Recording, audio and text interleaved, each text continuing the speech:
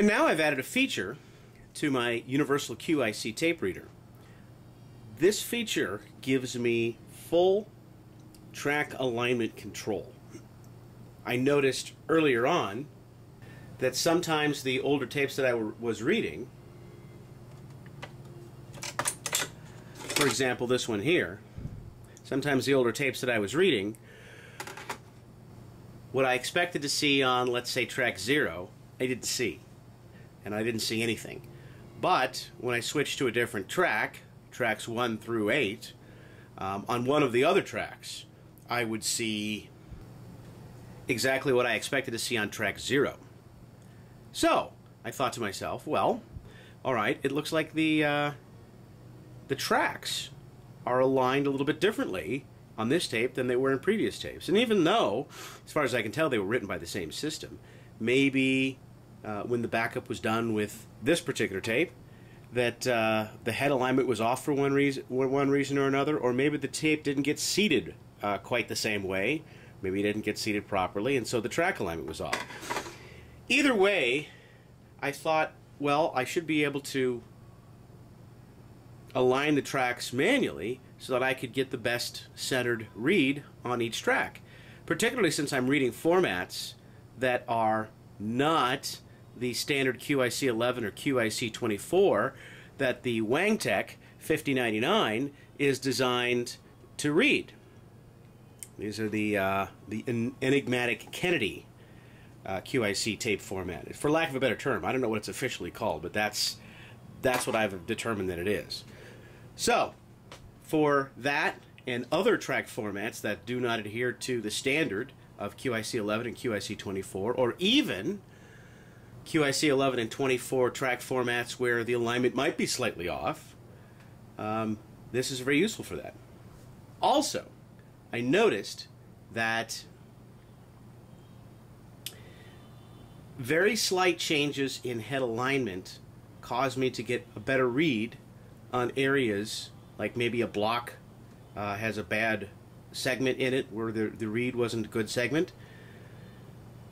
Changing the track alignment slightly did help get a few extra pulses in these cases. So the track alignment, the manual track alignment, is really very helpful. So here's how this works. In here is a logic stepper motor.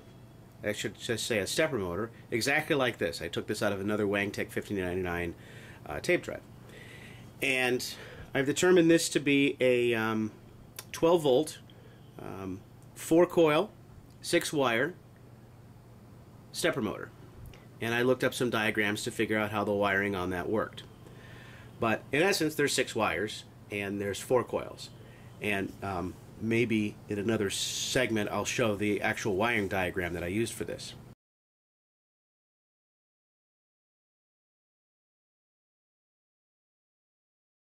But I thought I should be able to isolate this from the circuit and then manually step it click by click, right? Or one coil advance after another, so that I could make manual fine adjustments. And the way that this works, the way that the factory design for this is intended, is when the system is powered on and it goes to an initialization, this motor basically goes all the way, I guess it's counterclockwise. It goes all the way counterclockwise until it can't go anymore. And that's that ratcheting sound you hear when we power the thing on. And that's basically this finding its home position. Well, it happens to be the head down as far as it can go against the stop. And then when we select these other tracks here, that head moves up, evidently precise amounts, which is probably calculated by the circuitry in there that says so many coil winding advances equals the adjustment from home position, initialized home position, to track 0 and track 1 and track 2, 3, 4, 5, 6, 7, 8, all the way through 8 tracks.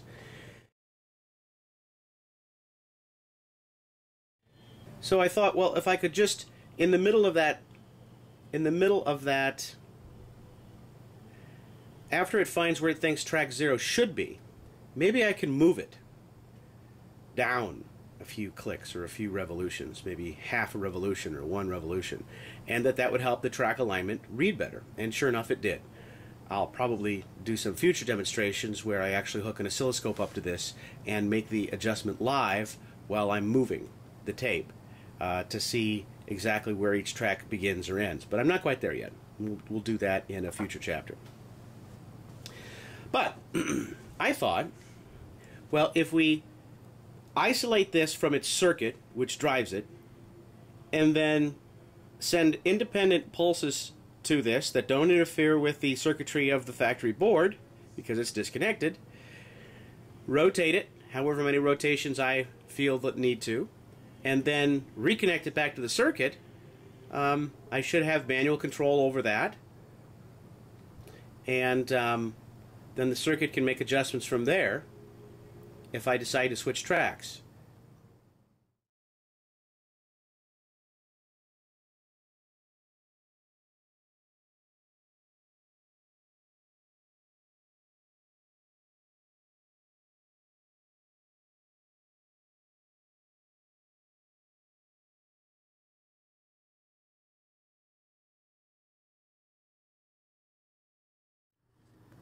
So what I started out by doing was getting double pole, double throw relays. These are 12 volt double pole, double throw relays. They're a little bit heftier than they need to be, but I basically put them in parallel. And so, in essence, I have a 6-pole double throw switch, but it's just managed by relays. It was difficult for me to find a switch, but I had the relays easily available, and so that's why I use the relays. Now each of these wires do go these right here. There should be 12 wires here. 6 of them come from the board, and the other 6 connect to this connector right here, which is connected to the stepper motor in the tape assembly.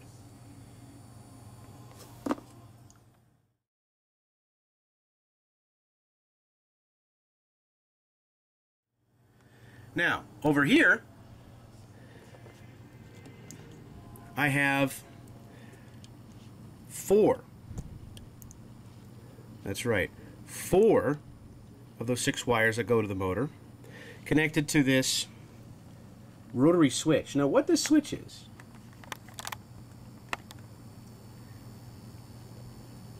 this switch is a single pole, 12 position rotary switch. Make sure you be able to see the connectors there. Single pole, so there's the center pole, and then there's 12 connectors all the way around it. Now what I've done with this switch is I removed the detent, which was just a ball bearing, and then there was a plastic stop on the inside of this that kept it from going any further past that kept it from going around 360 degrees. So now I can actually turn it 360 degrees fairly smoothly. And at this point, it's actually making connections with each one of the 12 connectors there. So every time I make a full revolution, that's 12 connectors. Every time I make a half revolution, that's 6 different connectors. Well, in order for this motor to step through a cycle, it actually connects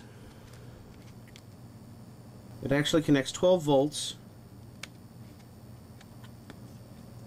to each of these 4 wires, which energizes one of the different coils at different points in time.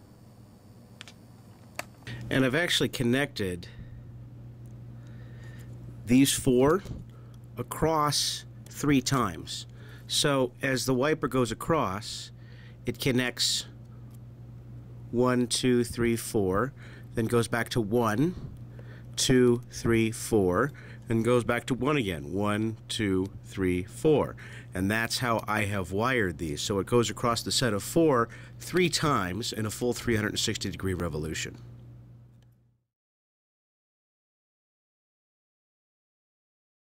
I have made this a momentary switch because when these relays close, as they're doing right here,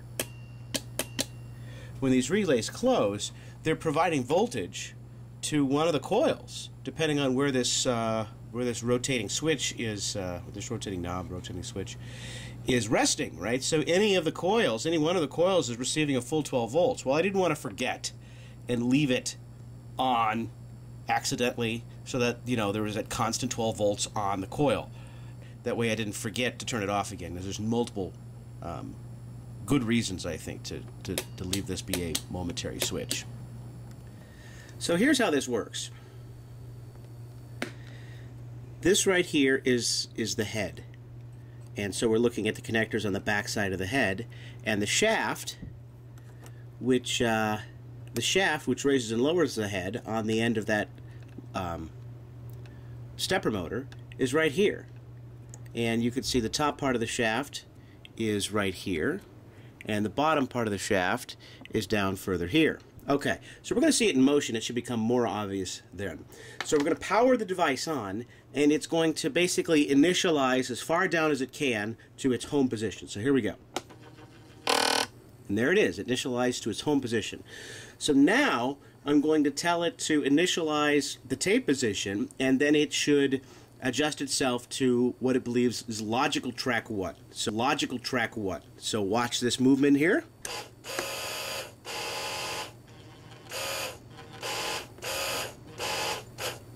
Okay, so there it is. It believes it's on logical track 1. But what if its assumption about where track 1 is too high or too low for where track 1 really is on the tape? Well, I simply hold down the switch over here on the control panel I showed you earlier, and I can rotate that. Did you see that move just a little bit? It moved just a little bit because the position of the switch was not exactly in line with the coil that was energized. I should say it this way. The coil that was energized moved that slightly. Okay, so here I am. I'm going to move this down half a turn. Now, half a turn of the actual shaft was a full turn of the knob. So here I do this again. I'm going to go down another half a turn or a full turn of the knob. And it just moved just ever so slight amount. So you see I have very fine control of this.